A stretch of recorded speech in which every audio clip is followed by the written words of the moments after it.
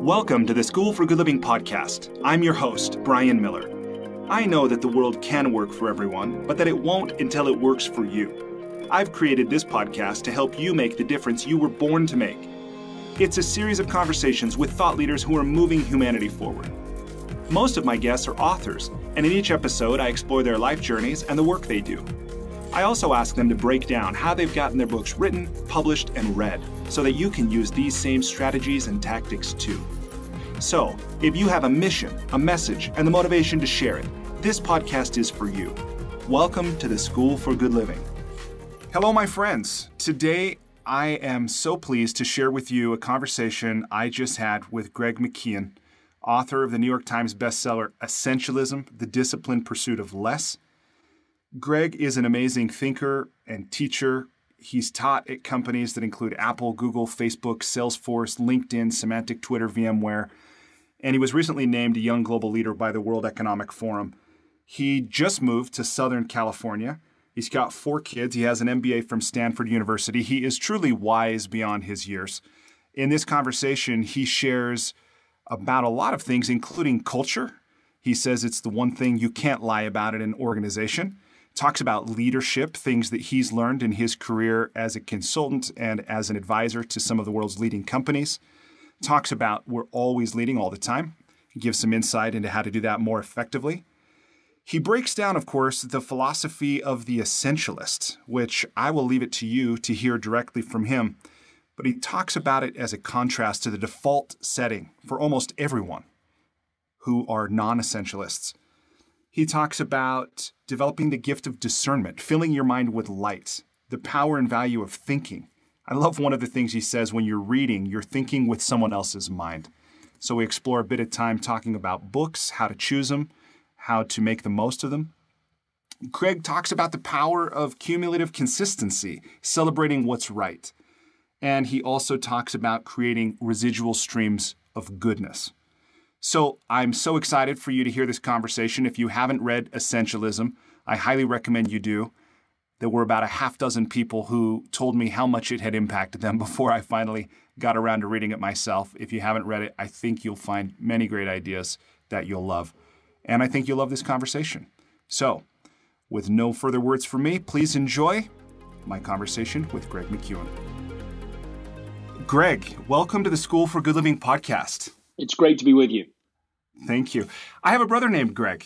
He's my oldest brother. He's the oldest. I'm the youngest. Sorry, hold on. You're the youngest? That's right. Youngest of 5. I'm youngest of 5 too. How many boys? How many girls? 4 boys, 1 girl. Same here. No. Amazing. Where does the girl fit in? Second youngest. She's just older than me. It's the same. Are you serious? That is wild. Serious. Holy cow. Yeah, my older sister and brother right up from me, so second, third youngest, are twins, but she came out second, so. Wow. What's so it like? far it's matching. What's the age gap? So the oldest is about 12 years older than me. Okay. In my case, it's 8 years. 8. So, wow, your family you were busy. Yeah, it was connected. It's tightly connected. Amazing. So we have to have a club. We have to have a club for youngest people in the world. That's what I think. Because of course everybody says that the youngest are spoiled, and even if you say that to an oldest person in a family, they will say, "Yes, of course that is true," but they don't. Yeah. This is an underappreciated challenge to be the youngest. That's what I think. I think so. And I often think I don't remember who the comedian was that talked about, the first is the one that the parents are so worried about and stringent, and there's all these rules and expectations. And by the time you get to the youngest, it's kind of like no Coke in the living room and don't set anything on fire. It's like totally relaxes. That's true. That's the upside. The downside is it doesn't really matter what you achieve, at least in the early days, because everyone's already past that phase. So it doesn't matter anymore. The exams and so on, at least that's how it felt for me. Was that how it was for you? For me, Not so much. I mean, my parents were always very supportive of each of us doing whatever we wanted. So we weren't really the kind of family that was like, you got to be top of the class, you got to make the football team or whatever. So I don't think I had that experience. Well, I agree that my experience was also that way. There wasn't pressure to perform. It was just by the time I was taking exams, the big exams in England, everyone else was on to the next thing. So it didn't matter as much anymore, at least it appeared to. And so I did decently well. And it was just never, it just seemed like I don't know, enough about my family of origin. Yeah. We better stop while we're ahead. Well, let me ask you this. Talking about family, I understand that you toured when your wife was part of Beauty and the Beast, that you went around the country or maybe the world with Disney. Is that right? And if so, will you tell me a little bit about what that was like? It was my crash course in Americana. As you rightly say, my wife, Anna, was the understudy in the national tour of Beauty and the Beast, which is a big deal. And so it means that she performed as Belle 40 times or something like that in that year, and performed in the show 300 times, which means I have heard or seen part of, I don't think it's not 300, but it is exceedingly many times. Seeing the show, and we went to 20, as I remember, 26 cities in that year, so all across North America. And we went to places that even now I've never gone back to, despite having pursued a career that does include, a lot of travel throughout the world and also in North America. So I travel 40 or 50 times a year speaking at conferences and companies, but still haven't gone back to Lubbock, Texas, for example. More's the pity. But we went there and just traveled all around. It was a marvelous first year of our marriage. Wow. What did you learn about America? What were some of your impressions, and what stayed with you from that? Well, that's an interesting question. That means I don't know that I have a good answer. I was struck by certain places had, and I won't say where because it just doesn't seem quite right, but seemed tremendously underdeveloped. And I don't mean Lubbock, Texas, for having just mentioned that as the only name that I've mentioned, but there were places that seemed almost not part of the rest of America, almost like I described it at the time as almost second world-ish. The roads weren't working. That something wasn't working there. So even though you're in the United States, even though you are in the middle of all of this prosperity and success, something wasn't working there. And I at least have hypothesized that what was going on was a different approach to leadership. I mean, you could even sense that there was something that maybe very unwise choices, even worse than that, very little darkness in high places that had meant that underneath in those areas, maybe sort of the edge of corruption or just corruption. I mean, there was that sort of feeling in certain places. So when you see places in quick succession, you can have an immediate sense of them. And even now, I feel like the same observation can be made when I'm working with organizations, that you walk in, and the thing you can't lie about in organizations, the thing you can't, is the culture. That's what I think the culture is. It's what you cannot put away. It's what you can't hide anywhere. It is always on display. And so I can walk into some organizations, some rooms, and there's so much energy and light and positivity for each other and for learning and then some of the groups, it is silent, dead. Other groups, there's a sort of a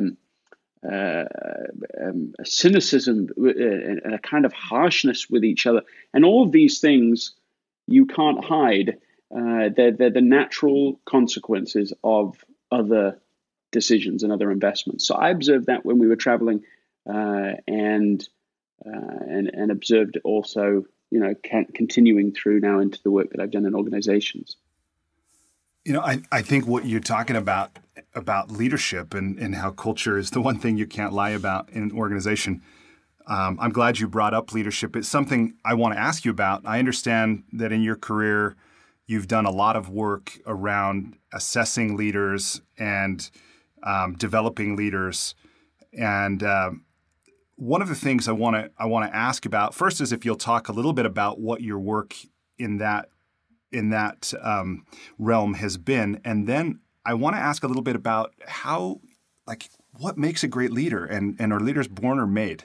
Will you say a little bit about that? Yeah, I think that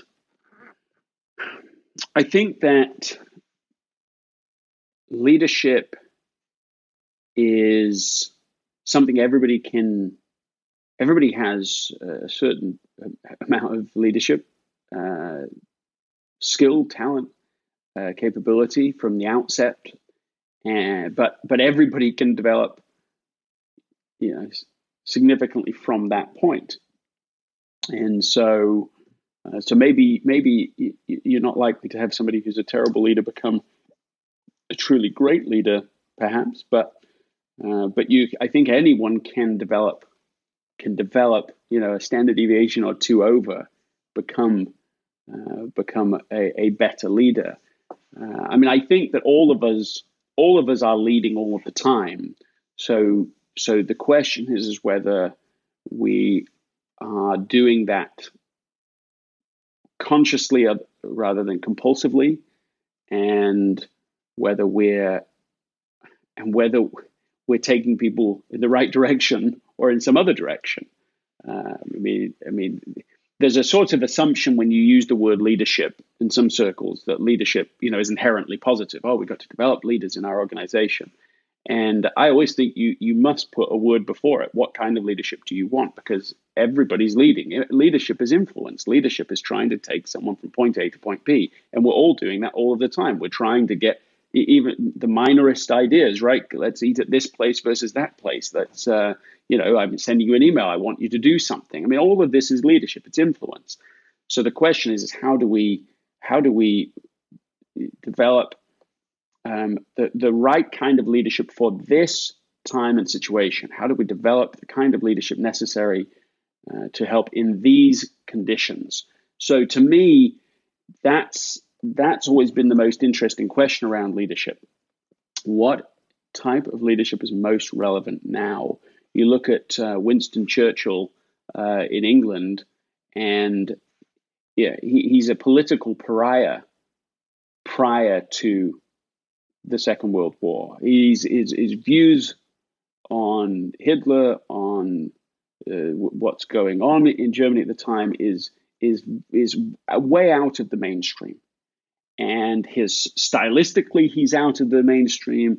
He has all these character peccadillos that make him unusual, and all of that is. He's surely the same basic thing then as he is a year later, once suddenly his particular understanding of the world and his particular approach to leading is suddenly drawn into the highest relevancy. And so, and of course, it goes on beyond that. After the war, those particular skills don't seem to be as relevant anymore, and he's thrown out of office, and because despite being this great war hero, it's no longer what people need. And so, in a similar way, I'm always curious and looking for, well, in these conditions that we are in today, what is the kind of leader you'd need? What is going to help now? And so this is one of the reasons that I am so taken, and so, I went on to name a new type of leader, an essentialist. because I think in this environment, in a cultural environment where so very many of us feel busy but not productive, stretched too thin at work or at home, feeling like our day is being constantly hijacked by other people's agenda, whether through email or tweets or updates in news or just, of course, phone calls and texts and so on, just constant disruption and interruption. In that environment, what kind of leader is needed? And I think that in a different time and place, it might not be an essentialist. That might not be really the thing. There's other principles of leadership that really matter. But I think in this environment, this has the power of relevancy. And in a sense, I've been a little bit lucky about that, because that's why I think the book has done as well as it's done and continues to outperform expectations, is because it's the environment that makes it relevant, that says this is an idea whose time has come. Yeah, I think you're right on. And, your book I first read it 2.5 or 3 years ago, and it made an impact on me then. And it just keeps coming up for me. I'm a member of EO, the Entrepreneurs Organization, and we just had a couple of new members join our chapter here. And so they did their all-day training Wednesday. And I mentioned that I'd be talking with you, and they shared that essentialism was a topic of discussion, in that chapter training, and being clear about what's important and having the discipline to pursue it. And I have a couple other friends that when they learned that I'd be talking with you, they had a couple questions they wanted me to be sure that I asked. So I think you're right. It's really just resonant right now. One of the things I want to ask. What did they want you to ask? Well, one of the things is this paradox between letting go, like being a yes to life, like kind of the ethos in Singer's The Surrender Experiment, right? Like being open to possibility, accepting whatever life offers, and yet being really clear about what you're committed to and what's most important. How to balance that. In fact, the question as it's written: how does one live a life free of burden of expectation while still holding growth and expansion as values and not turn down opportunities that could lead to transformational change? It's kind of a big question. Now, how do you balance that? Who came up with that question? This is John Brown. It's Sense of Style. So John Brown wrote that question verbatim. That was it. I read it exactly as he emailed it to me. John. Yeah. So there's a tension there, isn't there? And we don't want to resolve that tension. Meaning we don't want to get rid of it. There are dualities in life, and if you try and take one piece of it without the other piece, you end up with something very false. So if you take the two pieces he's saying, for example, how do you live a life sort of free of burden or unhelpful burden, but on the other, open, leaning in to growth and challenge. You don't want to take either of those separately. Like if somebody just says, okay, I want to live a life completely free of all responsibility and burdens, that is not going to end up being a satisfying life. That's you're just drifting through life. But on the other hand, if everything is always must grow, must add, must challenge, then that too will become, the person that does that will end up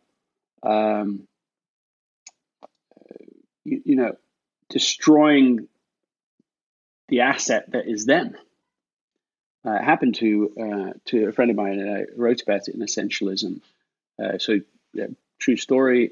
He was doing incredible contribution, making a great contribution, traveling all over the world, and then he didn't notice that it was siphoning off more and more of his deep reservoir of energy and discernment until the point that by the time he noticed, he goes to the doctors just going, okay, something is clearly off.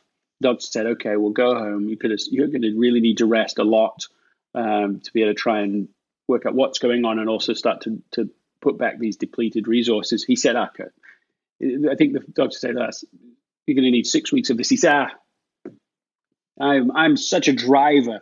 I just need 2 weeks. You watch this. I'll be back. Well, he started sleeping, and he almost never stopped sleeping. 16 hours a day of sleep, just constant sleep. And eventually, after 2 weeks, he just crawls back to the doctor. He says, okay, I get it. I can see now that my body's taking over and reclaiming, what sort of rightfully belongs to it. And so in the end, it took him like years of recuperation. And his lesson from all of it was this: protect the asset. You've got to protect the asset. That's a powerful phrase. That was expensive to learn that for him, and we can learn it. We can benefit from that insight. So I think that actually that principle captures the tension. You want to make a contribution. Essentialism is not about just saying no. I didn't write a book called Noism. Essentialism is not about doing less for the sake of less. It's about making your highest and best contribution in life. And in order to do that, you must protect the asset. So it's this happy tension between protecting the asset that is you, sleeping, creating space to look at your life rather than just constantly reacting to it, planning daily, weekly, quarterly, having a personal quarterly offsite so that you can really see where your life is going. All of that is in the first category. And the second is you do the first in order to make the best and highest contribution you can make so that you can live, fulfill, complete your essential mission in life. So it's the perpetual disciplined pursuit of both of those things. Mm. And it's built into the model of essentialism. This essentialism has really three parts to it: is create space to explore what is essential, eliminate what's not essential, so that you can then build a system that makes it as effortless as possible to complete what is essential. So back to his question, you got to explore so that you aren't just doing what other people have told you to do. You aren't just doing what everyone else is doing. Yeah. That's not, that's just going along. That's the fear of missing out. That's FOMO. So you've got to pause, look at all of what people are doing. Fine. Look at everything that you're doing. Look at all the ideas you have. Explore broadly, deeply, boldly, but then become really selective from it. So you aren't just doing what other people are doing for the sake of, because they're doing it. And in that, you actually start to discover the joy of missing out, or JOMO, because you start to say, I'm pursuing a particular strategy that is helping me to be utilized at my highest point of contribution. And then you can start building your own system, your own machine for continually producing the results that you have identified as being the most important, the most valuable.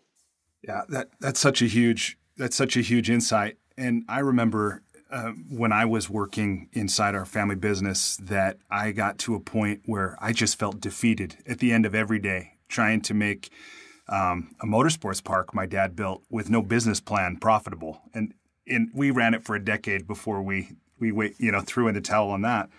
But every day it was just disappointment and anger and sadness and frustration. And I remember one night on a walk with my wife that what I got clear was, even though I might not produce the result I wanted, if at the end of every day I could say I focused on the most important things and I used my time as well as I could, how could I possibly be upset with myself? If there was something more important, I would have done it. If I had more time, I would have used it. And that's what I'm hearing in what you're saying. And that really was, and honestly, I think that was about the time I read your book that it made and I hadn't connected it, but I don't think it's a coincidence that shift happened in my life around the same time. So that's a really beautiful thing you're pointing to. Well, and something you made me think about, at least, is just the importance of permission. I think that essentialism, the book, and more importantly, the philosophy, right? I mean, I'm just naming, when I came up with the term essentialism, it's just trying to name something that, of course, predates it. And I think in the essentialism, there is inherent permission to not do what you've been doing. Mm-hmm. That most people know, excuse me, logically, you could make a different choice, that you don't have to do what you're doing. Most people know that it is factually true that you can choose not to do what you're doing. But practically and emotionally, I think that they really do not know that they could do something different. Yeah, that they really do believe, it does not feel that way. And so if it doesn't feel that way and doesn't seem that way, then practically it is not that way for someone. And so you actually have to introduce permission, not permission from their boss, not permission from, although all those things could help, but permission just so that the idea becomes renewed within them. I can make a different choice. I do not have to do what I've been doing in the past. I do not have to hold on to those ideas. I can choose a different way, a different path. And that has to happen for people to become an essentialist, because non-essentialism is so pervasive now. It is a default setting for almost everybody in developed country. That there is so much noise, there is so much interruption, there is so many options, there is so much noise that if you just look around, well, what's everyone else doing? Which we do even not consciously. We're just, humans are, everything we learn at first, we learn by copying. And I don't think that changes very much as we go through our lives. That's how we learn things, right? That's how we learn language. That's how we learn to walk. We're watching around. How do people do it? And then we try and start doing it. It's a very sort of copyism. So that continues into high school. It continues into college. It continues into workplace environment. So if other people are behaving a certain way, we're going to start behaving that way. That is the default. And the default today is all this endless busyness and so on. That's what people observe other people doing. So if they take the path of least resistance, they will wake up as a non-essentialist. And they will have followed a path, a strategy that I think most people would not deliberately choose. But because it's default, they just find that they're just doing it.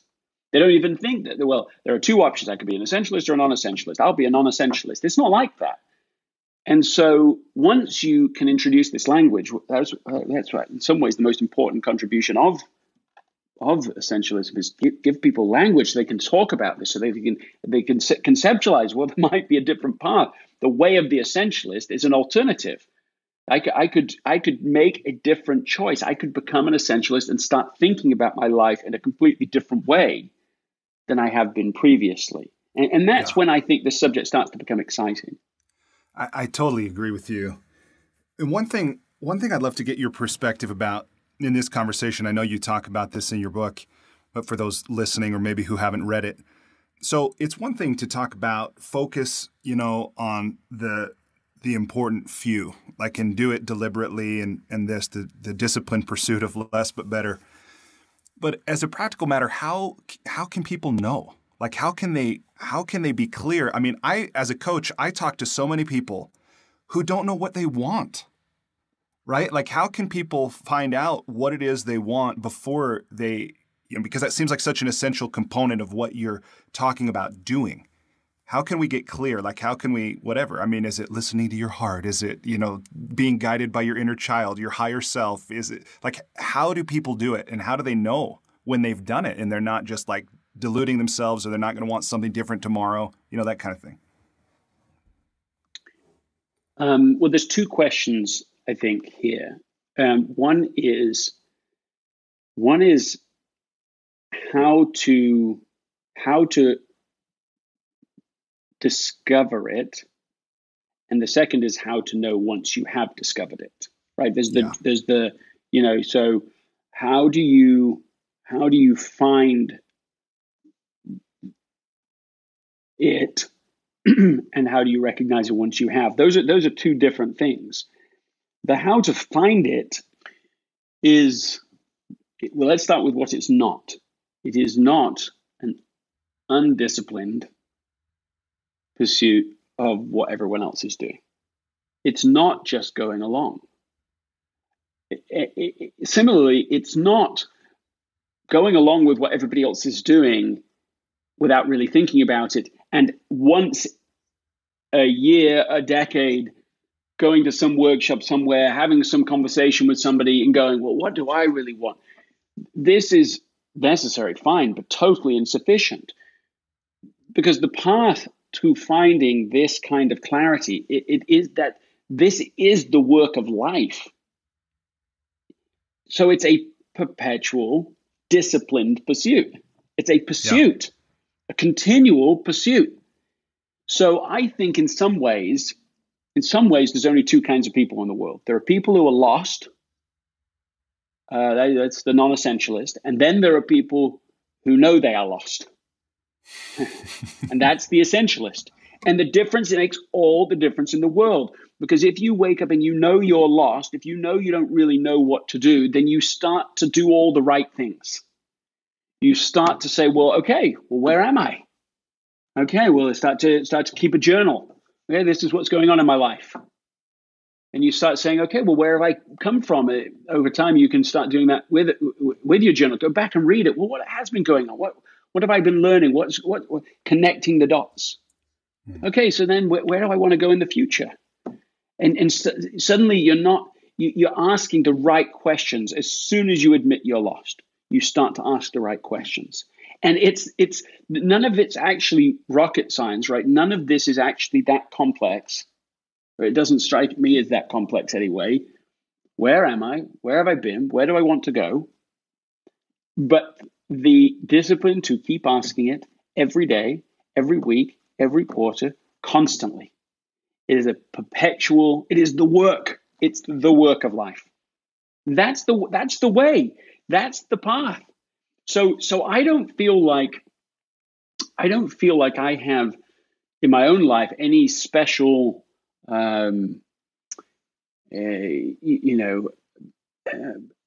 ability in this area. I feel like I just work so much harder on these questions than what I observe other people doing. So it's just nonstop. To me, it's what's the best use of me? What's the most important thing I could do? What's the most important thing I could do next? What's the most valuable thing I could do today? Let's just keep asking it. You got to be in the process of asking these questions constantly, or you'll just get pulled into the alternative path. And the risk of that is the cost of that is very high, I think, because then you end up pursuing a strategy you wouldn't have pursued, or you don't want to pursue, and it end up with the results you didn't want to get. So, yeah, well, and then that's the what way. You're saying. Yeah, I love what you're saying. That is the work of life, and that totally resonates with me. And at the same time, what I see is I think our culture as a society, we're so mind oriented. We're intellectual. We're drawn, to the empirical. If we can't repeat it or observe it, it's not, true or whatever. I mean, so what I'm wondering is, how do you balance then this intellectual exercise, which it is if we're asking and answering questions using, our mind, with the intuitive or the emotional faculties we have as well? How do you balance that? Well, that leads us to the second part of the question, and the answer is, how do you know when you get there? I actually don't think, although I don't think that asking questions asking the right questions is intellectual only. In fact, I feel confident of that. You can ask questions just intellectually and just get intellectual answers, and I think that means you're not asking the right questions. To ask the right questions, you do need to be tapping into both mind and heart. How do you wake up in the morning? There's default questions or very intellectual questions that will take somebody completely off path. But you got to listen to conscience. You've got to be able to educate and to be able to recognize the voice of conscience guiding you, speaking to you. I think it's always available, but you have to tap into it. And so one of the things I think is absolute must, I already talked about journaling, and we could talk more about that. I now never miss, right? So I don't think I've missed a day in, I don't know, 7.5 years, something like that. What does your journaling practice currently look like? I frame everything, literally every entry through the gratitude lens. So everything begins with I am thankful for, even if it's a negative. It's surprisingly powerful, actually, even to do that. I'm thankful that this thing happened. And saying thankful means that you actually, somebody just happened the other day that wasn't great. I'm thankful that this happened. And as soon as I started writing it in that way, I was like, and thank goodness it didn't go this way, as it could easily have done, much worse than it actually went. And the gratitude still restored a certain perspective, so you don't fall down into sort of negative cycles, which I think are just seeing the world falsely. Where did you learn the power of gratitude? Obviously doing proves it, but how did this come to be such a significant practice for you? I wrote in the journal pretty consistently for pretty much my whole life, but not every day. That was also always the aspiration. And then a few years ago, I think right around this time, 7.5 years ago, I'd watched something about a leader who I admired, who said, I started writing a journal. He said, I just wrote a few sentences every day, no matter how early I was waking up the next morning, how late it was. I would never miss a day. He said, I didn't miss a day for years. And in it, he would write, he was trying to see his question, the question that was guiding his entries were, where have I seen the hand of God in my life? And he said that the question revealed answers. He saw things he wouldn't have seen otherwise. And so the example of that was impactful to me. It made me think, first of all, with all that he has going on, he can do it, then I can do it. And so that put away the excuses. And also, it was just a few sentences a day. So that was important because you need an upper and lower bound on new goals. And so this was my upper bound. It was just a few sentences. And I just started experimenting from there with it and was amazed at how many good things are going on. In the midst of, even when trouble's going on, even when something isn't working the way you want it to work, which of course is every day. It's constantly that there are things not how you want them to be yet. Of course, problems everywhere. But to look at those problems through the lens of gratitude is immensely powerful, perspective. And I was just estimating recently, I was starting to look through some of my old journals, and as an estimate, just in the last 7+ years, I would think I've written something like 10,000 things now that I'm grateful for. So it's added up. Yeah, it's added up, and you can't claim that your life is somehow no good when you have 10,000 items that you're thankful for over that period of time. And so, and that's exactly the right idea. Is that our lives aren't really that good. Yeah. No, that's beautiful. Well, and I know as I was asking about your writing, I took us off the path a little bit of you responding to this about how we can tap into the heart and know when we've found what it is that we want. Will you talk a little bit more about that and guided by conscience and what you were saying earlier?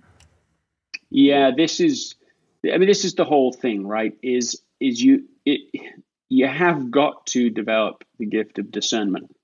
So and I see them as parallel. You need the parity between the logical that's trying to answer, trying to think through things, trying to work things out in your mind is really important, including, well, what's the most important stuff that I should be doing? I mean, using our God-given intellect seems really important. And in addition to that, combined with that, we need also this ability to discern the right path, something that resonates completely. And I think that's an important test when you can sort of know it in your mind and know it in your heart combined, and you can move forward confidently. When I've had key moments in my life where I've had that level of clarity, mental clarity, heart and spiritual clarity coming together, I am no longer uncertain. It's no longer a high risk path, even if it would be perceived by others to be. You're just sure this is the right path, and it's not just out of ego. It actually, in order to hear this voice of conscience, I think you have to get to a place of humility.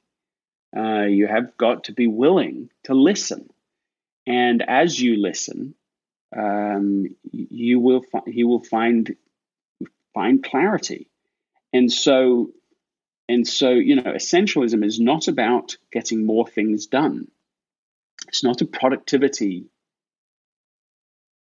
philosophy. It's about getting the right things done, and that is all the difference in the whole world. Because to efficiently do, Drucker said it. We should not efficiently do that which should not be done at all. That is a tremendous risk. Is that we are putting tremendous energy into the wrong direction, or putting tons of energy into a good direction, but isn't actually the right path. And so I think you have to do things to develop this discernment, daily practices to develop the discernment. And I think that you have to, you then have to, use that discernment gift on these questions, on these problems, and actually, I mean, I don't know. When people hear it, do they say, "Oh, very new age" or whatever? It doesn't feel new agey to me at all. Actually, it's very old agey. It's this is what the greats of all time have always been teaching us. So it's not like it is brand new, but it's also highly practical. What I'm describing. I mean, when you look at, now, this is a very business example. It is a business example, but when you look at like Steve Jobs trying to decide whether to they were working on the iPad, and they're developing it. They're ready, they're getting ready to sort of move forward with that as the next product. And they didn't just realize, oh, we ought to do the iPhone first. They said, we've got to stop work on the iPad so that we can work on the iPhone. That's just the kind of thing that would require a high level of clarity, and you can't get to that clarity just by running some numbers in a spreadsheet.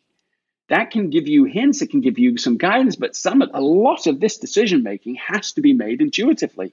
But that doesn't mean intuitively. Sometimes means in people's mind, in the vernacular, is like magically. Well, it's just almost like it's guesswork. No, it's deep work that must be done until you get that discernment, until you get that sense. Yeah, this is the right path. Now, that doesn't mean it's all going to work out, but we feel the path is right.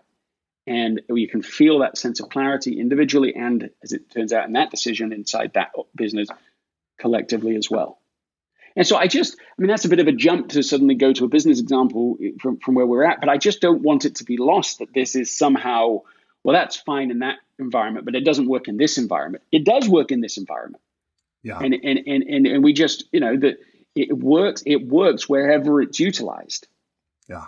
It works wherever you want to see breakthrough performance and things that really can make a difference. I love that. And even the name you give it about this, developing the gift of discernment, I think is something, again, like you're saying, giving people language to understand something or maybe to be able to do something. And you've talked a little bit about how this practice of journaling and maybe especially gratitude journaling is one way we can develop that discernment. What are some other ways you've seen that have been effective either for yourself or for others you've worked with? You got to develop a practice of reading the highest, best classic literature that you can. And I subscribe to scripture. I read that every day. I just recently decided I would read it half an hour a day. I'm reading out of the Book of Mormon. I'm reading out of the Bible, but I'm also reading other classic literature. I'm also reading historical works. I'm reading right now the John Adams biography by David McCullough. That is a long biography by every estimation. That was one of my dad's favorite books. How rich that book is! How great it is to let your mind wander through the way that John Adams is thinking about the world and the problems. And he is a student of the great literature. I mean, he's reading in ancient Greek, in Latin. Yeah. So when you're reading, what you're really doing is you're thinking with somebody else's mind.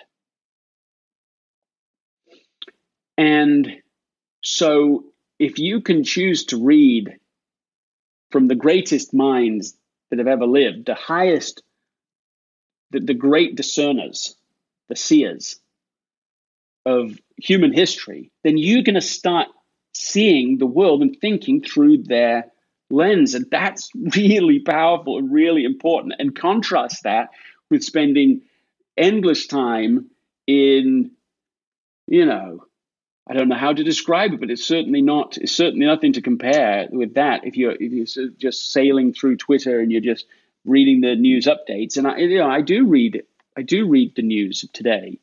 I do read lots of what's going on in the world. I'm in no way a Luddite or somehow saying live out there on the mountaintop. We got to live here where people are, so we can make a difference where people are. But I'm also saying that that so much of what is dressed up to be news really reads to me like gossip now. Yeah. So there's a lot of trash, a lot of rubbish, as we'd say in England, that surely I can make a trade-off between that. Surely I can look at my phone. You can do it now easily. Under battery in most phones, it will show you how many hours you've spent on different apps this week. Surely I could take a portion of that and read the greatest literature that is available to me. I mean, one of my favorite quotes about books is that books are not entirely dead things. And some books, in my experience, some of the ones I've mentioned today, are so far from being dead. I mean, they're so full of life. There's so much light in certain books, and among them the ones I've mentioned today, that even if they're just open, even if I'm not reading them, I feel like there's something in it. And maybe, again, people say that's a bit crazy, but I think some books are full of light. Yeah. And that's what we need. You've got to fill your mind with light so that you can have discernment to see clearly between truth, error, to see between, the language of the day, right, is between fake and real, to see what really is and what we need to pursue. And so I haven't regretted one moment that I've spent reading these books. I feel like they just open me up. They fill me with a sense of discernment. And so you can't just say the word discernment. Well, I'm going to have discernment about this. No, you've got to develop it. That's the core of the discipline pursuit, is develop that discernment so that you can start to see clearly, more clearly than with all the dust in our eyes that you get through constant social media and so on. If you're eating that stuff, then you're going to start seeing the world through that lens. And I think, as I say, I think that's the path of the non-essentialist. I love that perspective. And what you said about when you're reading, you're thinking with someone else's mind. I think that's such a cool view. And, it calls to mind for me something I've heard one of my teachers, Tony Robbins, talk about with his mentor, Jim Rohn, saying, Tony, you don't need to read every day, just the days you eat. And making time, as busy as Tony is today, that he does he says he makes time to read at least a half hour every day. So that is great. Yeah, and out of the best books. I mean, you've got to be careful, not just good books. I mean, think about it this way. So, how much are you going to read? How many books are you going to read between now and the end of your life? Right? What's the number? There's a number, right? I mean, there's a range. Yeah. Right. Yeah. For a while, last few years, I've been reading 50, 60 books a year. I've slowed way down. So I'm talking maybe 20 a year for another 100 books, roughly, in my life. Let's see. 1,000. I'm sorry, another 1,000. So that's it. So 1,000 books for the rest of your whole life. Do you think that there are 1,000 truly classic, powerful books for you to read? I'll bet I could find them, although they might be kind of in iterations or interpretations of each other. It'd be a stretch, but maybe. No, I think you can do it. I think if you go online right now, you could start just by saying, okay, what are the 1,000 books? Just search it. What are the 1,000 books you got to read in your lifetime? Yeah. And someone will, and the list will be there. I mean, I know what you mean. 1,000 is obviously a really high number of classic books, but they're there. And my real point is that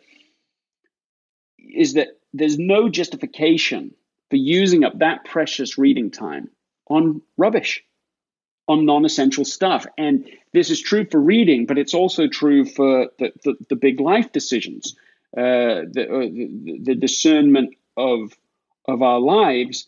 Is that there's enough essential, meaning 90% or above important activities, so highly important activities, to fill the rest of our lives. Yeah. So therefore, every time I waste my time on a trivial thing, on rubbish, every time I'm taking it away from something that actually really mattered. There isn't enough time for me to do the essential things, plus all the average things, plus all the trivial things, plus all the actually damaging stuff I could do and waste my time on. There isn't time for that. Yeah. So we actually are making trade-offs between things that really matter and things that don't. I mean, I think my own bias, of course, is less but better. So even with what you've just said about 1,000 books, what I really would be recommending to you to do is to identify the top.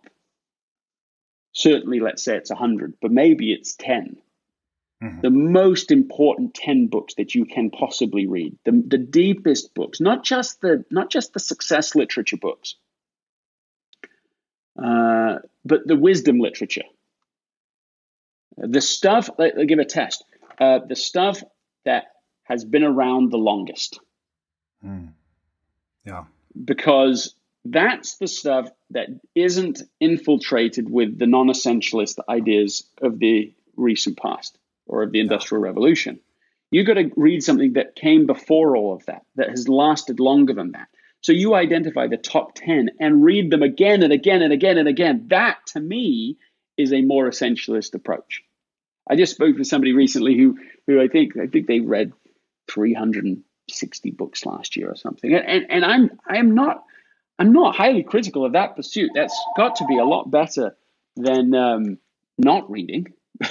And it's got to be better than just reading social media updates all day. But it's too many books to imagine that the purpose is applying and integrating. Right. It's an intellectual pursuit. Oh, that's an interesting book. Next book, next book, next book. And for me, at least, I believe in this philosophy of less but better. And so what I want is the right books again and again until they become a part of me, until they've changed the way I see the world. And I'm back to the language of before, until I am seeing the world the way these great minds saw the world. Yeah, I think it's such a beautiful perspective. Let me ask you this about your book, about essentialism. This is a question that Nathan, my good friend Nathan, wanted me to ask. It might be a trick question, but here's the question. If you were only able to add one item to your book since its publication, what would it be and why? I mean, if I was really redoing my book right now, I would shorten it.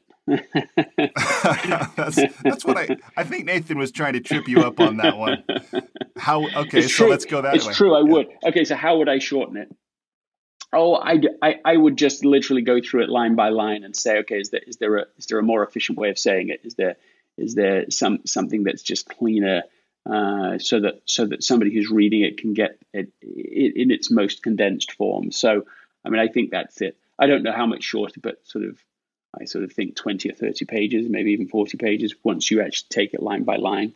So that's one answer. If I was to reduce it then by 40 pages, would I then feel like I could share some of the things I've learned since its publication? Probably the answer is yes to that.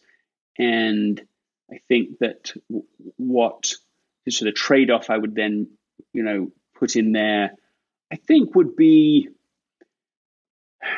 include how do you do this? How do you live essentialism where you have limited control? So, and that's in a lot of environments, right? It's true in work. It's true in matrixed organizations where people are trying to apply this. It's not easy just to say, well, this is what I think is essential, so I'm doing it, and I'm not going to do these other things. Can be very career limiting. So I think there'd be more, to explore there. How do you do it there? But it's also true. Forget organizations. It's true in a marriage, in a family. I mean, everything's a negotiation. And I think there would. So I'd want to just deal with that in a richer way. I've learned, for example, something I've learned is that there is a default setting in a lot of people's minds that says you can either give a polite yes or a rude no. And those are your only two options. So it means that people are going to end up with a lot more polite yeses than they really mean, because of those two options. They don't want to be the curmudgeon who's always saying no to everything. And what I've learned is there really is such a rich middle, and it's the negotiation, it's the discussion. To use, I think, an even nicer word, it's the counseling. To counsel together, to sit in counsel. Let's talk about this. To sit in counsel with my wife. Let's talk. Let's explore. Let's work together. Let's not have it be your way, my way. Let's really, counsel until we together feel that sense of clarity we've been talking about today. This is the right path. Good. Now we know. Let's pursue it. That takes a lot of patience, but it's far more efficient than the alternative.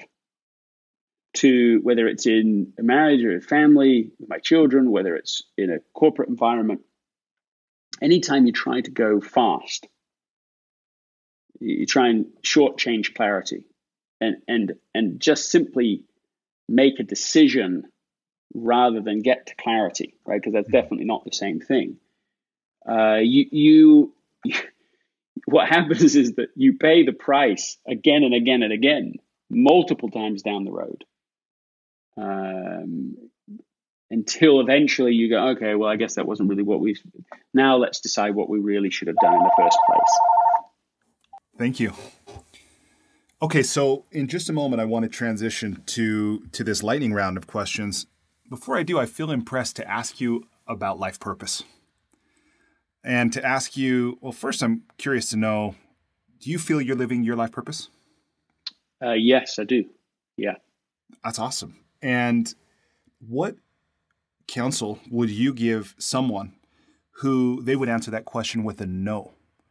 Like, how can they discover it? And again, maybe how can they know when they have, or how can they define it?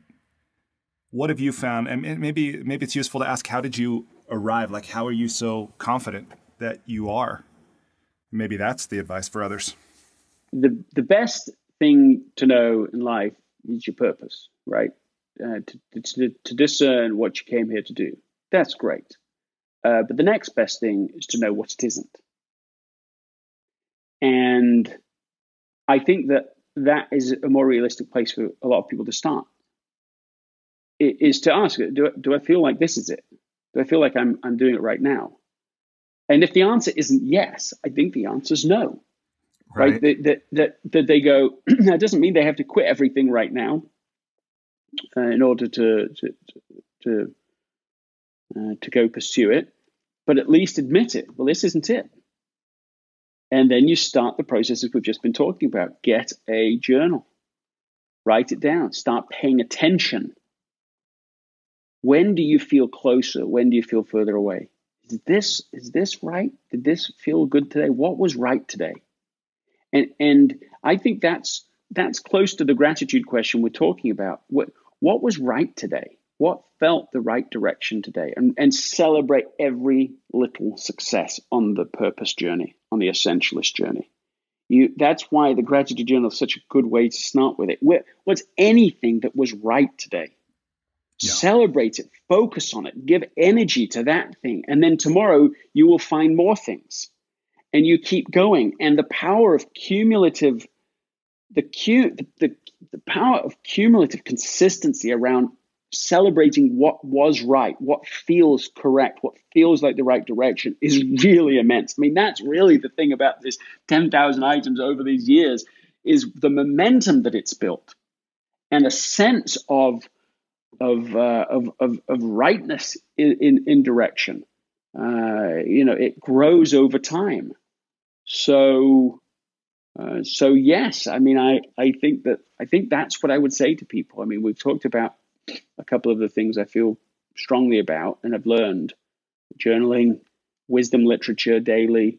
I mean, of course, meditation daily, a pause, start tiny.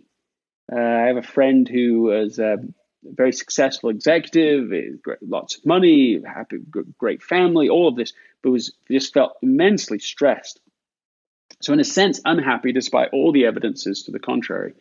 And so he started this journey of mindfulness. And one of the things he did when he started wanting to get into meditation, he said, every time I sit down at my desk, I will breathe 3 times.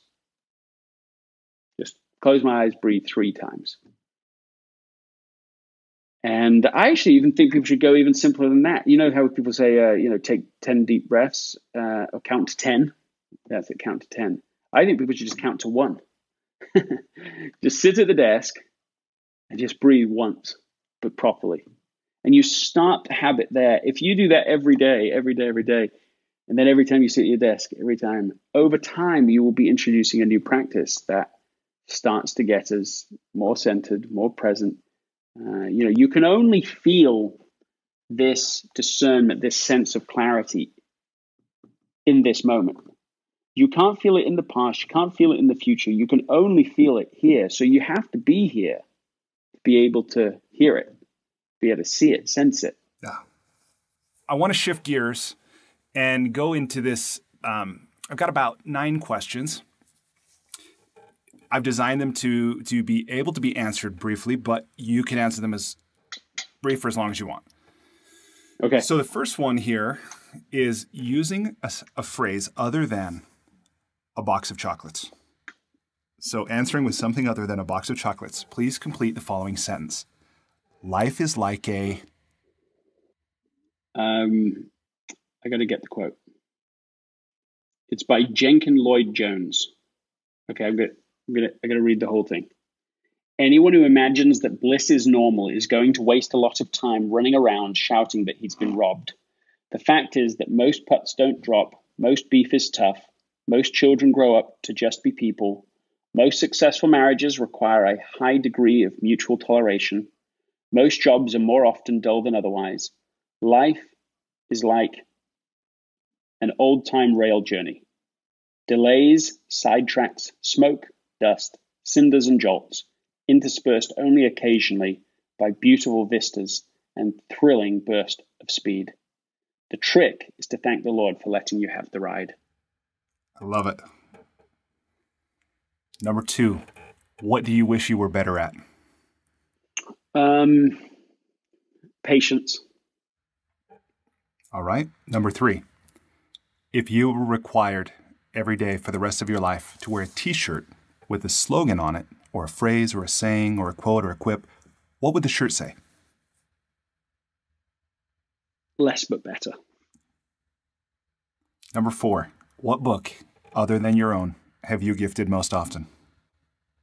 Throughout my whole life? Sure. The Book of Mormon. That's the true answer to that question. I mean, that's, it gets a... They did an interesting experiment recently because a lot of people just have lots of weird ideas about what's in that. And they did an experiment where they had people of all different backgrounds, all different cultures, everything, just read one page. They didn't know what they were reading, just had to read a page from it and underline whatever spoke to them. It is really powerful. You can watch the videos online of just people from different cultures, different countries, just responding to what's actually in it. It's just a powerful book, and that's it. Nobody else has to think so. But that's the book I've ended up telling people. So that's the truth. All right. Number 5. So as you've already said, all these conferences at which you speak, 50, 60 a year, and everything else you have going on, you travel a ton. What's one travel hack, something you do, or maybe something you take with you when you travel to make your travel less painful or more enjoyable? My travel hack is that I use a checklist before I go. So I literally have a checklist, and so I can pack really, really quickly. Many of those items are permanently packed. So I just have doubles of lots of things. But I always do the checklist because no matter how familiar I think I am with it and how habitual it is, and I'm sure I could pack without the list, it's just amazing which things I will forget if I don't have it. And so by parallel, I actually think there's lots of things in life that need a checklist. Of course, there's a great book, Checklist Manifesto, that illustrates this in hospitals. That massive numbers of lives are saved if you use checklists in hospitals. Checklist, wash your hands. Oh yeah, I didn't wash my hands. You could go through the checklist and actually do it. And so for travel, I find that checklist, and I've also started taking it with me when I travel, so that when I'm leaving to come home, I just go through the checklist again, so that you don't forget anything. Yeah. Wow. I've started using a checklist for travel a couple years ago, but I never thought about using it for coming home. That is really, really smart. Because you just think you've got everything, and instead of actually just looking around the hotel room, okay, are we clear? Just go through it item by item. Brilliant. That's so great. Awesome. What's one thing you've started or stopped doing in order to live or age well? Yeah. Okay. I stopped all sugar. Wow. Good for you. Yeah, all added sugar. And I did that New Year's Eve. So we're 7 months in now. Even ice cream? Especially ice cream. That was the first. That was the reason I did it. Because ice cream was my weakness. I found kind of a balance. I only eat ice cream on the full moon. I love that. I love that you're waiting. Is it out yet? Yes. It's almost a full moon. I think I can do it tonight. Yeah. Yeah. For me, I would find it much harder to eat, to only, well, I like what you're saying. I could imagine doing that after this year. My goal is to do a year. We'll see. But I think if I started eating it a bit, it'd be all over for me. Yeah, that's me too. I love Ben and Jerry's, and I think if I just said, okay, I'll just eat a bit. I'm gonna go eat a bit now. I know that's my rule, but I'll eat a bit. Oh no, that's it. It's all over. I think it's easier just to do none. Yeah. So there you go. So that's a sign of wisdom. That's one thing. Okay. Awesome. So number 7, what's one thing you wish every American knew? I mean, serious work, serious understanding of the founding fathers. Really knowing their history. So that you can see our moment with some perspective. I mean, I think that the most important 5 years in American history are the last 5 years. So many things are going on, and I think if people could see today through the lens of the founding fathers, and I don't mean I do not mean a right-wing reading of that or a left-wing reading of that. I don't mean the politics of now. I mean, one of the things as I'm reading the John Adams biography is how polarized it was on every issue. I mean, it was brutal in lots of ways. So there's a commonality about that. But to learn why they did what they did and what they were grappling with, what big issues they were confronting, and why those things mattered. I mean, these people were serious students of human nature and human nature's weakness and follies and so on. I think that seems like a good idea. Yeah. Besides, one of the funny things. So of course, being an Englishman on July 4th in America is always an interesting experience. And somebody always wants to say something about it, which is fine. But they always want to say, well, what's it like in England today? What are they all saying today in England? And the answer is nothing. Nobody is mad about July 4th. Nobody's even thinking about it. The day comes and passes. It's just a complete non-event. But then I also always want to point out to people, if they would read their history, they would find that in the early days of what became the War of Independence, people understood, the people that were involved in that conflict saw what was happening as a civil war. They self-identified as Englishmen, and they were fighting Englishmen. So in the early days,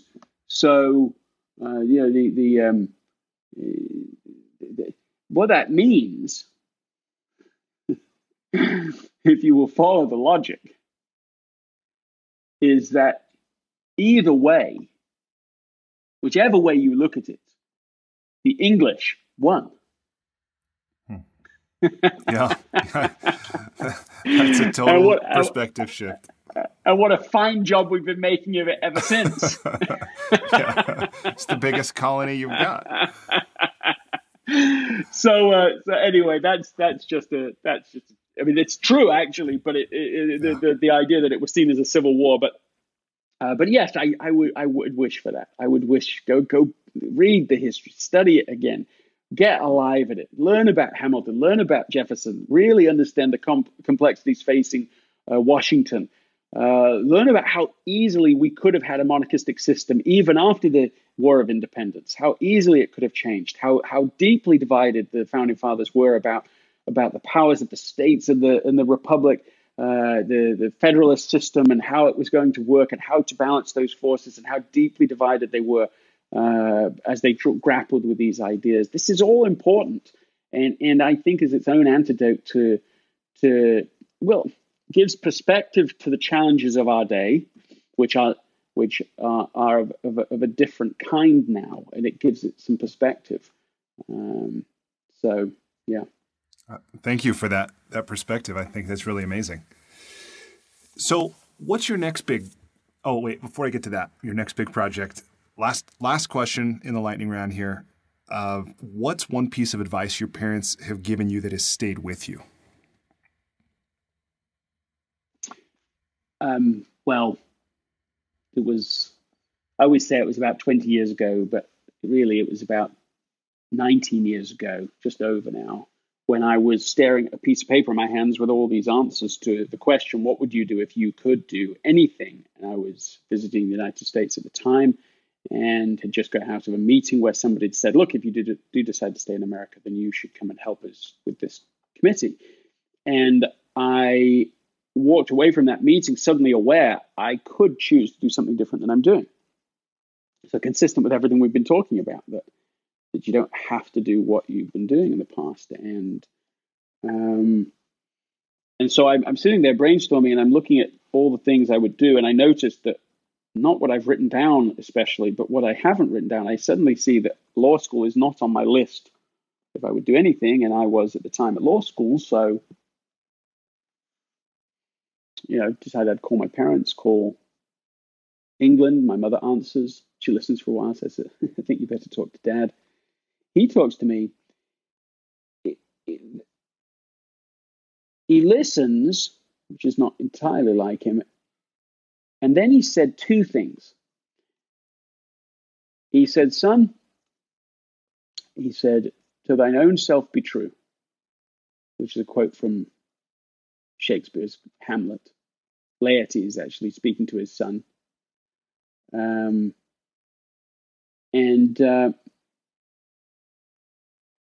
then he added this. He said, do what is right, let the consequence follow.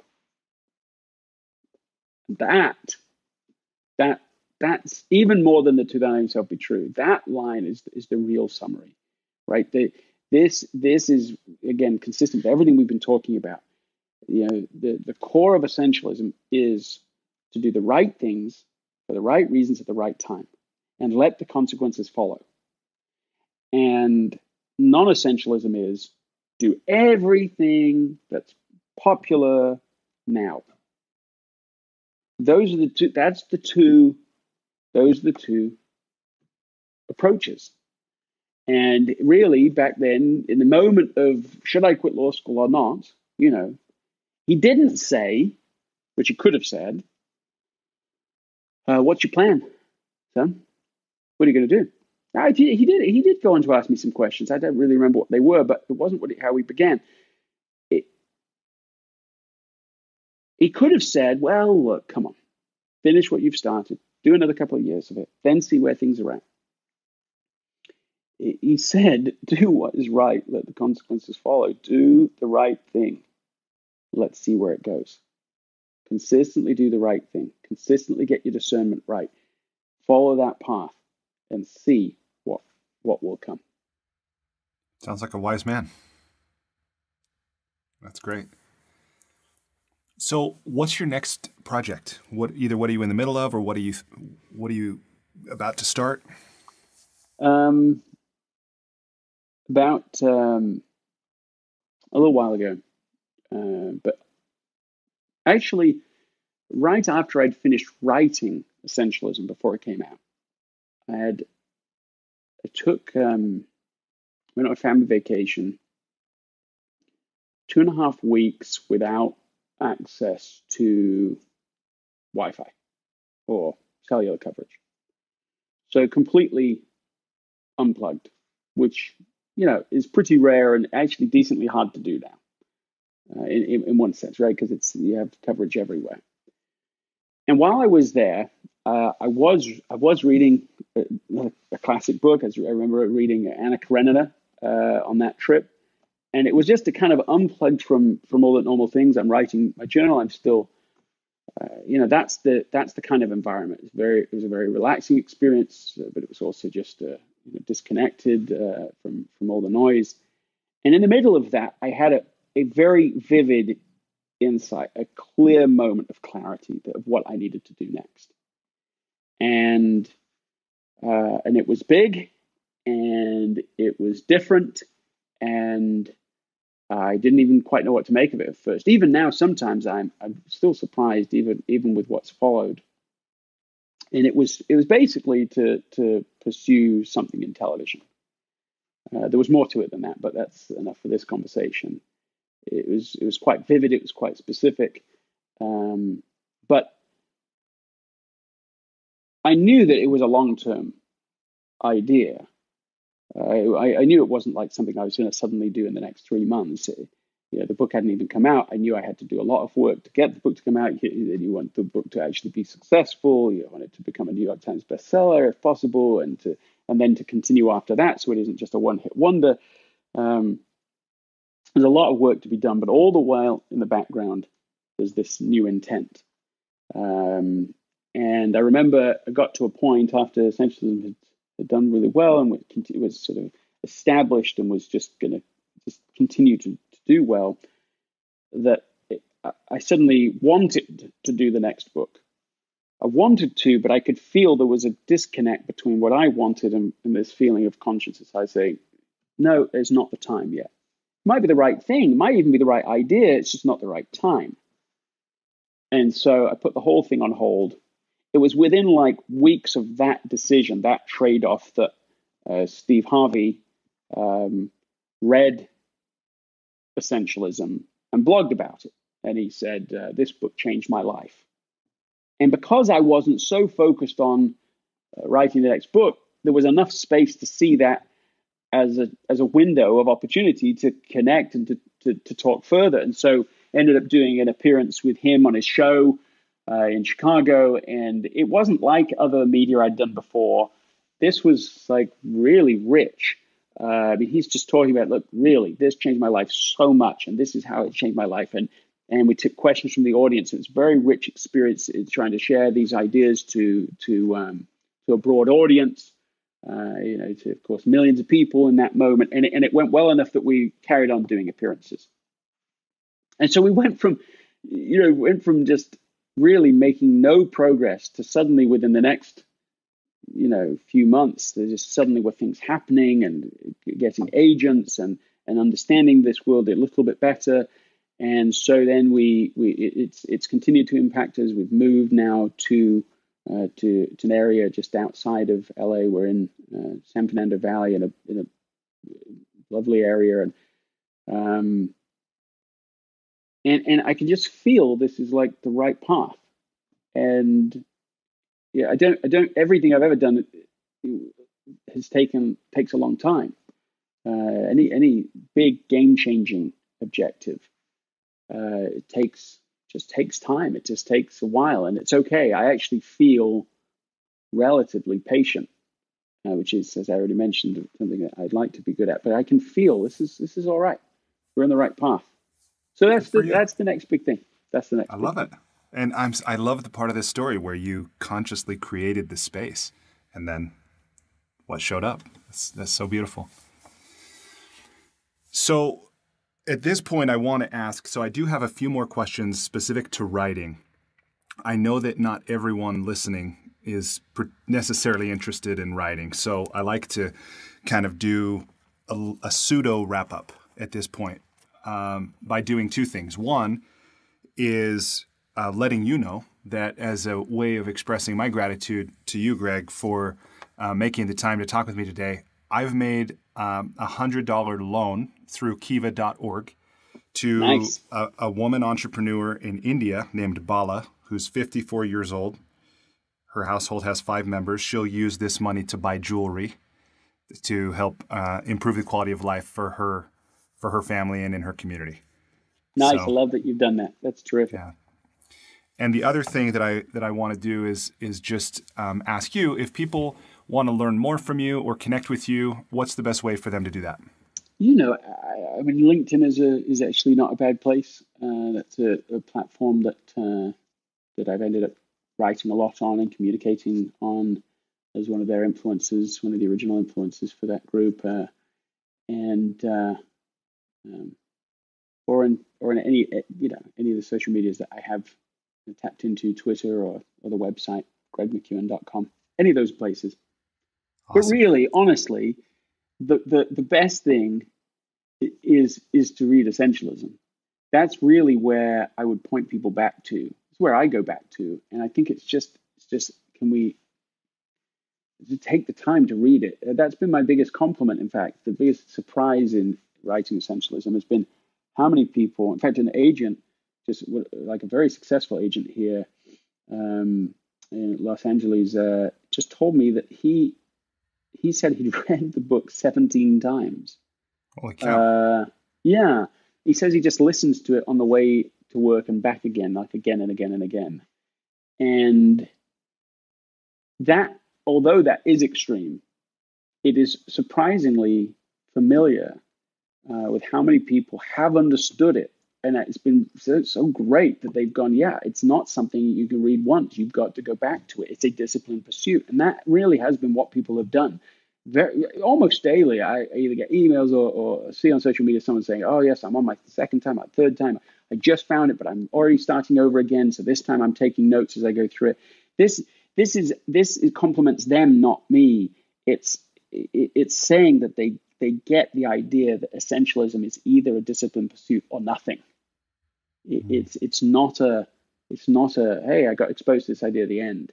So for those that get it, I think that's how they demonstrate they do. Oh, no, that's great. So as I transition now to just a few questions about the writing process itself, let me start by asking you this. When you were writing the book, and as you were completing it, I know there's this special, most writers share that there's this kind of almost magical feeling, a combination of relief and anticipation when you complete a draft of a manuscript. So right around this time when you felt like you were maybe nearing one of the finish lines of a project, how much of a sense did you have at how big it would ultimately be? I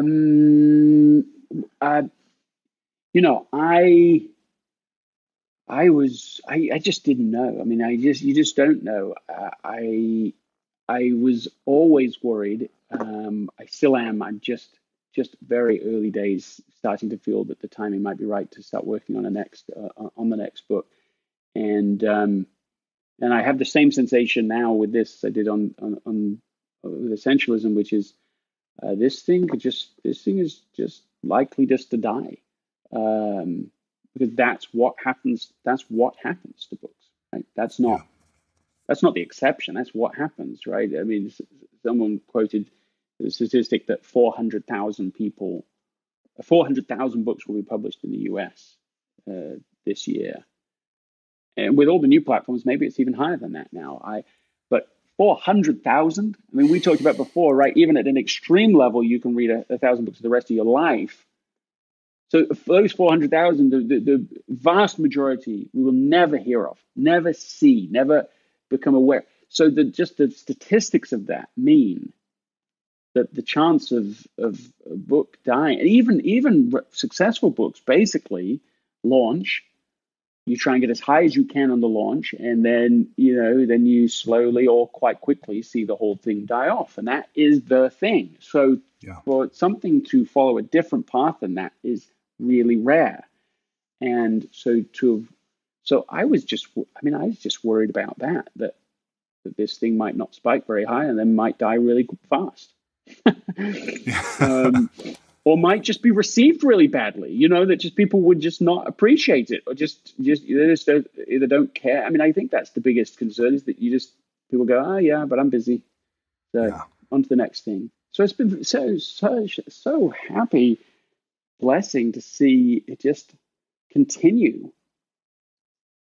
And really over time, it has, in general, it has actually increased. So it's very, very unusual. And I feel very feel quite humbled by that, actually, because all the statistics, all chance, all likelihood, it would have just been over and out. Yeah, no doubt. So we talked about this just briefly earlier in this conversation, but about this intense focus you applied to get this book written. And if I remember accurately what you wrote about how you got it done, 5 a.m. to 1 p.m., 5 days a week for 9 months. Is that accurate? Yeah, that's the gist of it. I can't remember exactly the times. It was 5 to 1 or 5 till noon or something, but it was the gist of it. Yeah, and it was 5 a.m. I mean, that's correct. Sometimes even earlier than that. Sometimes. So, I mean, first of all, I have to acknowledge that I couldn't have done this without being in alignment with my wife, right? Like, we have children, and so it really meant that for that 9 months, I was missing the whole morning routine completely. So it meant that what it did mean is following that schedule meant that by the time the children were coming home, I was available and I was there. And so there was it wasn't actually a family unfriendly period. There's a lot of acknowledgments in books that say things like, thank you to my family for having me absent for 2 years, kind of thing. And it wasn't that. It was actually a family strengthening period, which was nice because that's consistent with the subject. But it still took getting into that routine. And by the end of the process, I find it hard to write. I think writing's hard. Because what's hard, it's not putting words on a piece of paper, it's especially hard. It is thinking that's hard. It is clarifying, I mean this, not this. And not clarifying it for other people. Once it's clear enough to you, it's sort of easy-ish to communicate that to other people. What's hard is getting clear yourself. Yeah. I found that process hard. Still do. Same with the new work. And but by the end of the process, I really missed it. I felt it was so productive to sit and be in that kind of act of creation every day. You are bringing forth something that didn't exist before. That is such a feeling that was so satisfying. Always hard. Is a quote that I like is nobody likes to write. Everybody likes to have written. Yeah. For sure. And that's right? Once you get things clarified, said, described, done, edited, you go, oh, okay, look at that. I'm so pleased with that.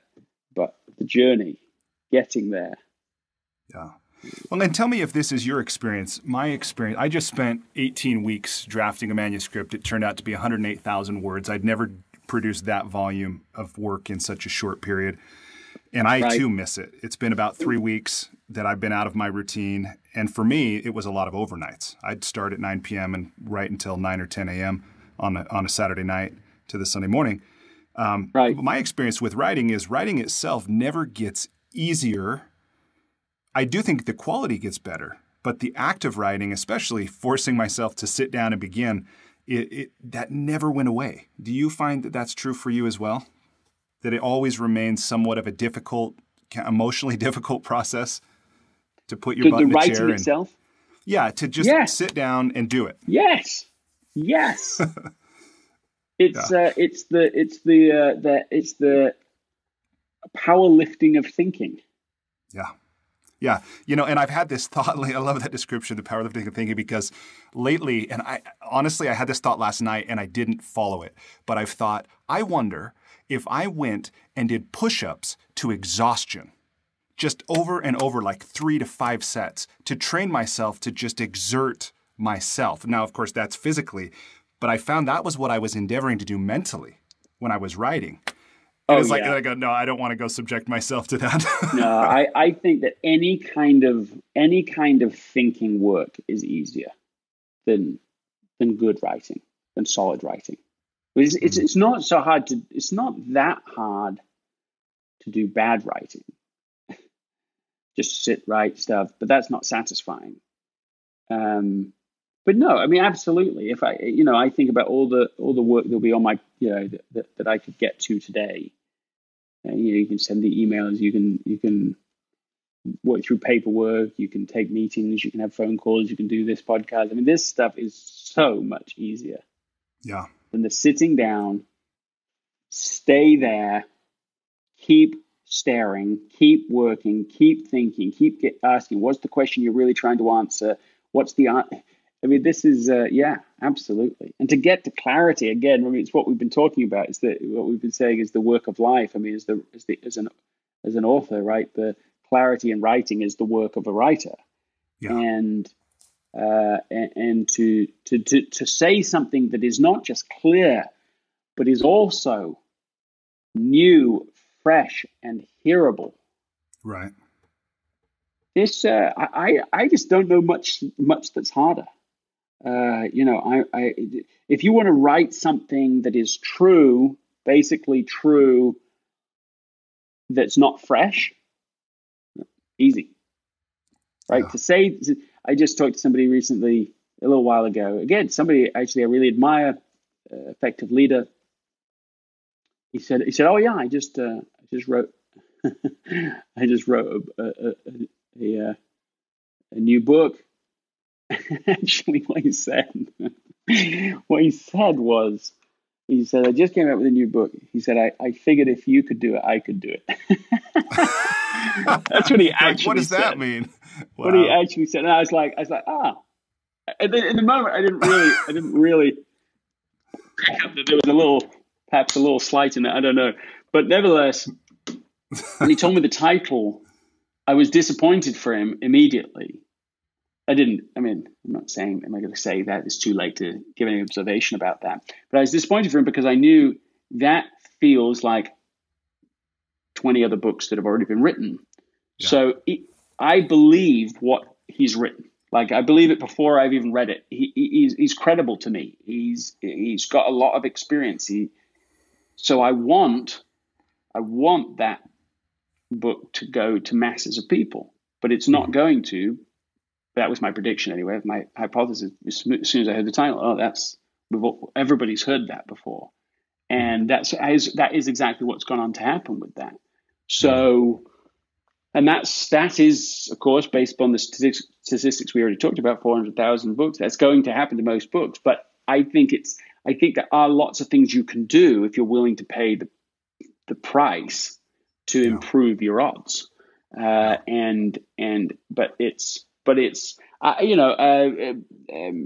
Winston Churchill said that writing a book, it has 5 predictable phases, and the first phase is it's a plaything, and by the fifth stage, it's a tyrant.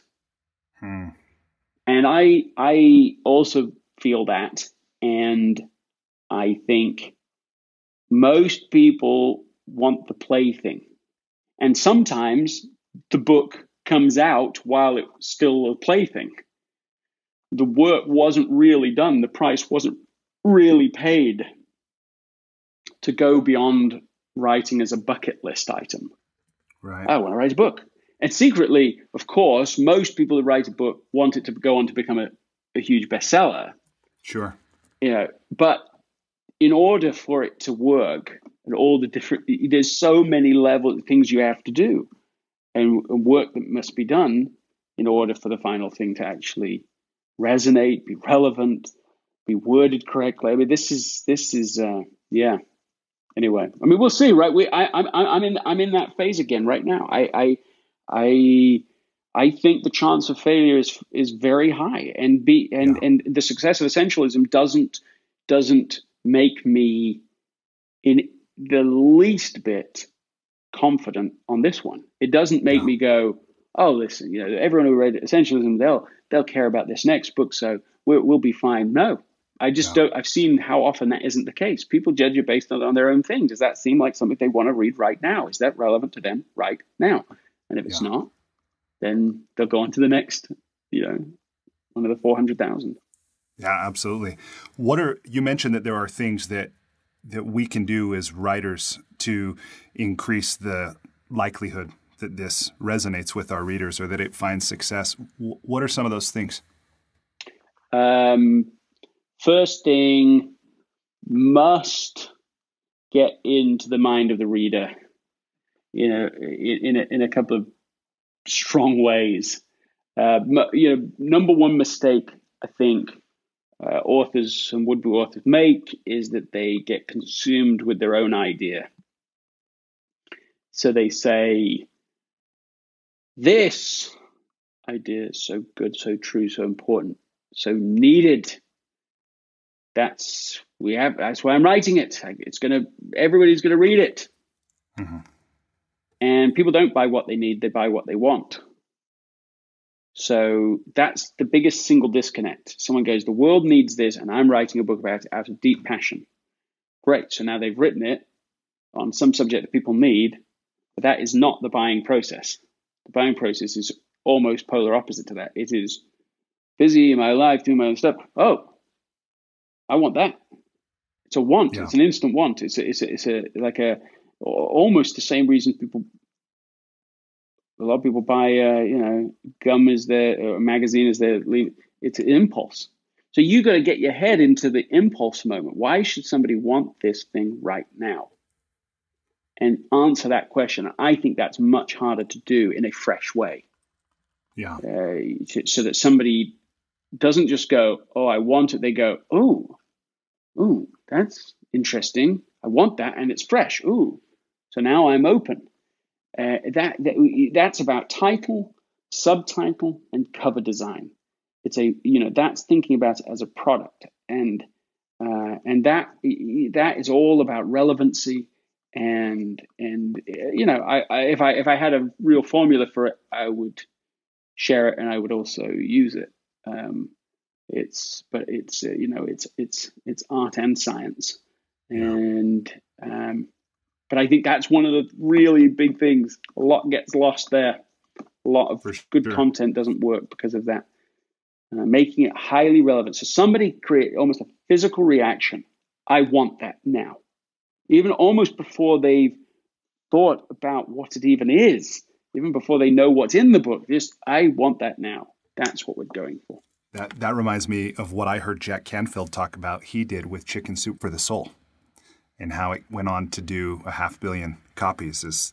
He talked about the cover design and actually muscle testing people's response upon seeing the cover. And were they strong? Did they go weak? What did they say about it? That's interesting. Well, their intent was absolutely right. Mega best-selling title, mega best-selling title, mega best-selling title. That was like they used to say it to each other as they were going through the process. What is it? And because they didn't just want a title, they wanted a mega best-selling title, and they got it. And it was very, very clever. And it wasn't the only reason that it was successful. They then went on to do all the hard work of I remember Stephen Covey's marketer once told me we worked 3 years, day and night, to make the 7 Habits an overnight success. Wow. And I subscribe to that too. So it's a combination. But I also know if you get those first things wrong, if people just don't actually want it, you can't put that right later. You right. just cannot get people to pay attention to something they're just not interested in. And right. so you have to create in people, the old phrase from How to Win Friends and Influence People, you have to create in people an eager want. Ooh, I'm stressing myself out talking about it. Well, we're about to wrap up, so we won't stew in the stress too much, and we'll end on a good note. I am curious when it comes to marketing. I know many people think getting the manuscript written is the finish line, and as we know, it's not. Right. And anybody who's not thinking about the marketing of the book, I mean, if they're writing it for themselves or their posterity, that's one thing. But if you want people to read it and be impacted by it, you've got to be thinking about the marketing while you're drafting the book. And with what you've learned in your career about marketing books, if there was like one thing that stood out, like if there was only one thing somebody could do to give themselves a great chance at having this book be bought and read, or let's just say bought, what would it be? I mean, look, you've got to have some kind of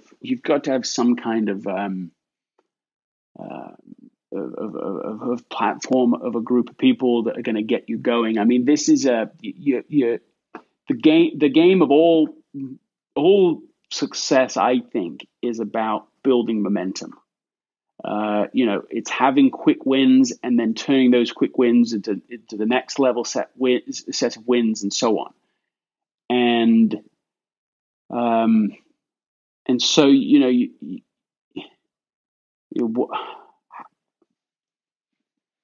there's so many things to answer the question. You answer one thing. Look, I'm coming to the idea from what you're saying. Like, I'm reminded of Apple's approach with products. So there's two big things, right? Especially when Steve is around. Certainly in his own head, he's going, it's about product and it's about marketing. It's not about sales. It's about product and marketing. So you've got to make a product that you are really proud of. And if you don't do that, if you haven't got those things right, and we've already talked a lot about that, then you're in the problem after that of trying to sell something to somebody, trying to say you do want this and you don't know why you want it, but I'm going to tell you why you want it. And it's like heavy work forever afterwards, expensive, heavy work that's probably not going to be successful. So you've got to get the product right. But then marketing it's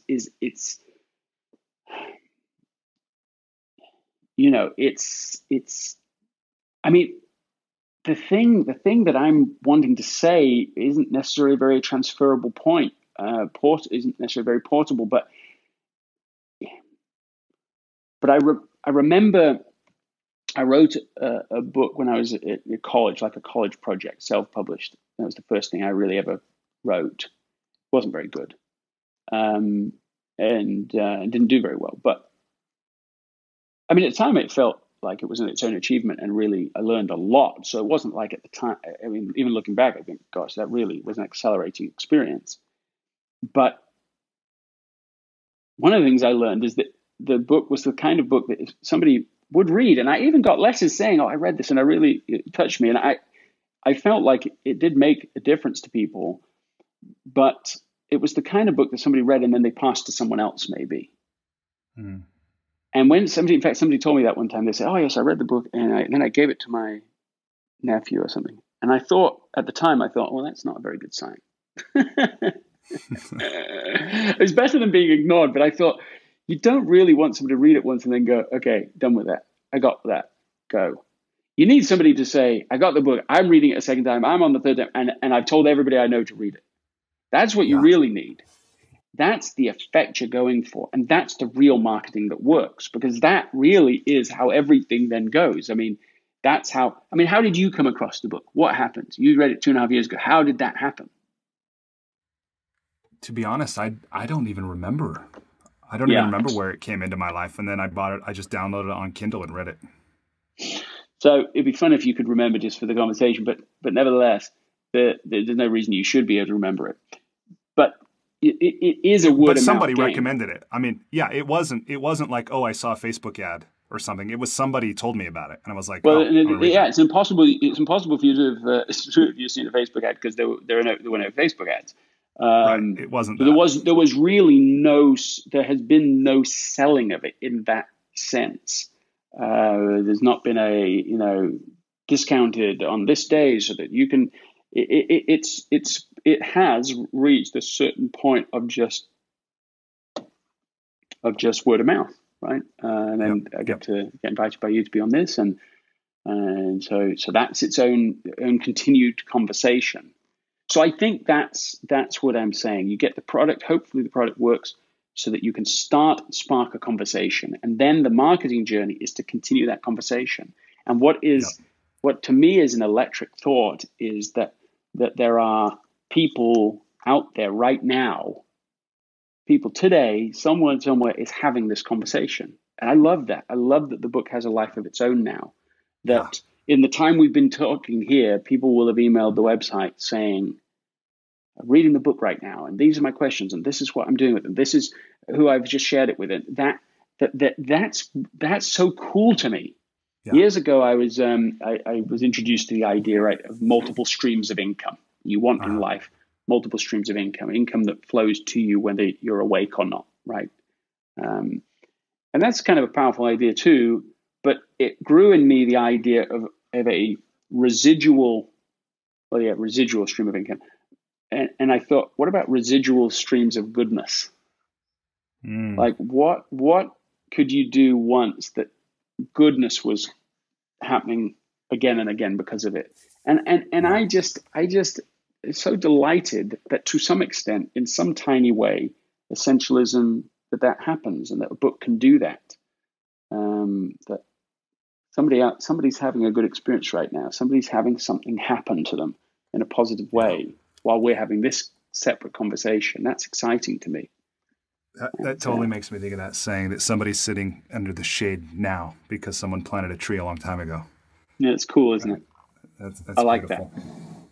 Okay, so last thing as we wrap up, if you were to give just one piece of encouragement, even if it was just like a little keep attaboy, something like that, what would you say to somebody who's maybe in the middle of their project or they just haven't quite gotten over the hump to start it? Yeah. Writer's right. Writer's right. That's it. I love it. That you don't have to, you don't declare yourself, someone else doesn't declare yourself a writer. You declare yourself a writer, not in words, but with a pen to paper or fingers to the keyboard, and you are writing. And now you're a writer. And I suppose the opposite is also true, which is as soon as you stop writing, you're no longer a writer. I actually did that for a little while. For a while, I really wasn't writing. And I felt like I think I felt good about that. There were enough other things going on, but it's nice to be back into writing. There's something all that's challenging about it. It's just very stabilizing. You're doing the thing, part of what you came here to do. So I love that. Okay, so final thing is, Greg, what's it like? How fun is it to open royalty checks? It's funny you should say it, because I literally got the email yesterday for the latest installment, and it was that hasn't got old yet. That's awesome. I love it. Well, yeah, good. I mean, it's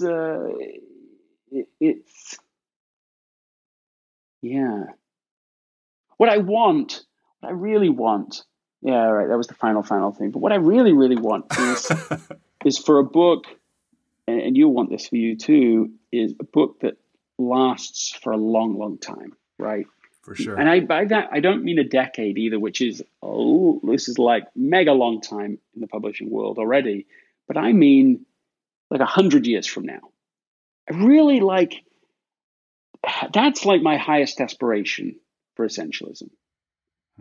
And I don't know that that is a big aspiration, really. But that if essentialism is still in print, still working 100 years from now, right? I'm not here anymore. You're not here anymore. We're gone. But the book carries on. Yeah, that's cool.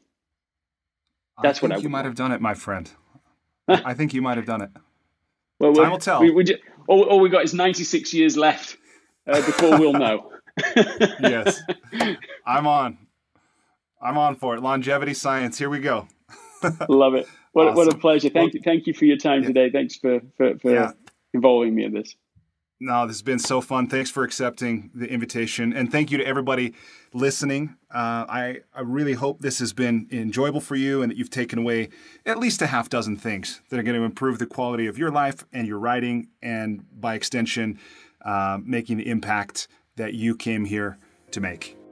I want to encourage you to get that book written, or stay with the one you've got in process. Even if you don't know what the heck it is, go for it.